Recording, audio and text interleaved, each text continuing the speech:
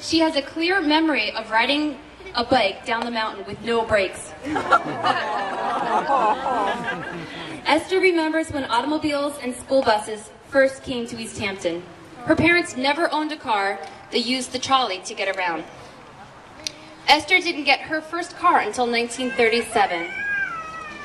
Esther's wish for Easthampton is that it continues to grow, not just in wealth, but in quality of life. Esther is sure that of all the people here today, Esther is sure that all of the people here today will join her in expressing appreciation for all that Easthampton has given us. So if you did the math, Esther is 101 and a half years young.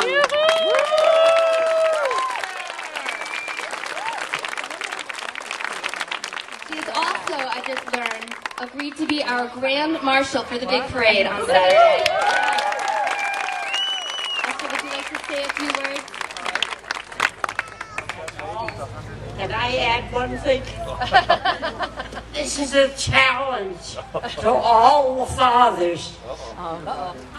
When I graduated from Bridgewater and came home, my father took me aside one afternoon outdoors, and he said, "Now, I want to give you a present on your graduation. Not a present that the family gives you. I'll help with that.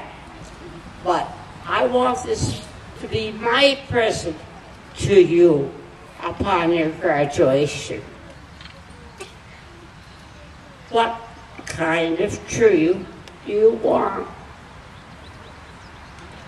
It's going to be a tree that I can plant and we hope will grow.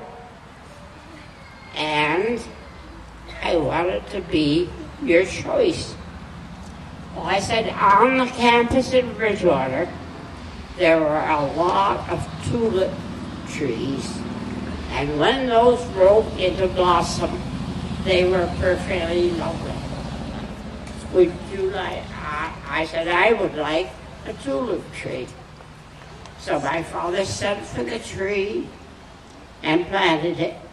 And it's now growing in my front yard after 70 years of growth. And it's still beautiful. And every spring, it has lovely yellow blossoms that burst into bloom and are just lovely.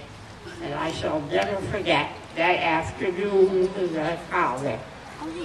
And what he did for me and does for other people. I've told lots of people that story, and they think that was just a lovely gesture on my father's part.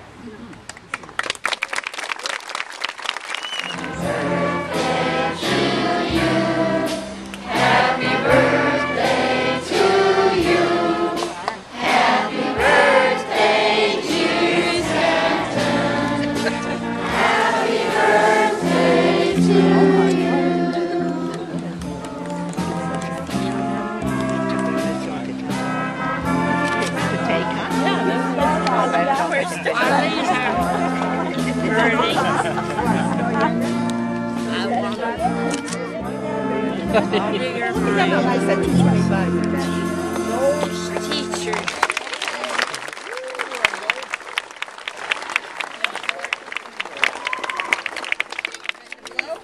I'm afraid I will have to play right now. 1, 2, 3.